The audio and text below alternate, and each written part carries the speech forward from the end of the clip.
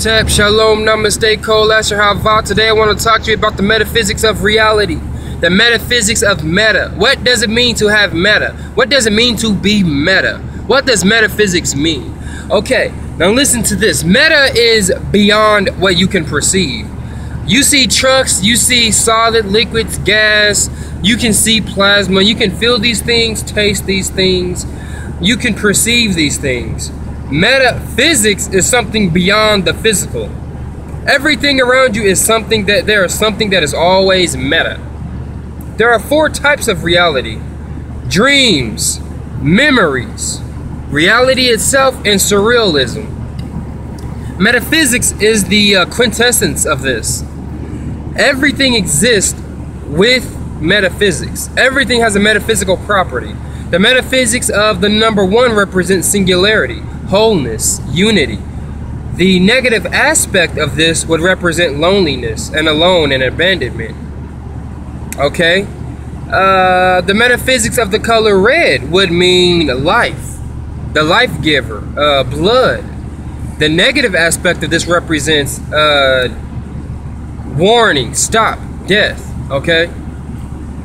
That is metaphysics, something beyond what you can perceive. So no matter where you go, no matter what you do, even the words that I'm speaking have metaphysics property to them. The fact that I know this, it makes my word even stronger. The fact that I've even pronounced this and proclaimed this into the ether, it makes my words even stronger. That's why you must be careful what you believe. You must be careful with how you speak and what you say. You must be careful with what you do, because you are judged on a physical and metaphysical reality. When you are out here and you do something wrong in the Bible it says, do not hurt the widow and the childless. Do not hurt the orphan, do not hurt the widow. And we all know what happens if you go against Yah Asherah. You don't play that, correct? Now listen to this. You are being judged everything you do. When you steal something from somebody, you're being judged. When you see someone doing wrong and you don't say anything and you just sit there and say it's none of your business and you have the power to stop that, you're being judged for that. You have been given dominion over this world. You have been given dominion over this world. If you Hindu, Buddhist, Taoist, if you with the ancient Greeks are animism, you have been given dominion over this world. This is your world. When you see something wrong with this world, you should have the ability or the willingness to want to fix it. You should have the desire to want to change this world. Why would you accept to live in a world with such wickedness, where you have to work 9 to 5? Why would you accept to live in a world where you have to break your back for a piece of bread? Why would you accept to live in a world with rape, confusion, and death and destruction? Why would you accept to live in a world like this? You have been given dominion over this world. Everything you do is having an effect on this world. Everything you are thinking right now is having an effect on your future. What you are doing right now is affecting your future, whether you know it or not, whether you believe it or not. Whether you see it or not, you are creating your future right now as we speak. Now listen to me, ladies and gentlemen, brothers and sisters, devas and devis, and kings and queens, princes and princesses. Listen to me speak. He who has an ear, let him hear.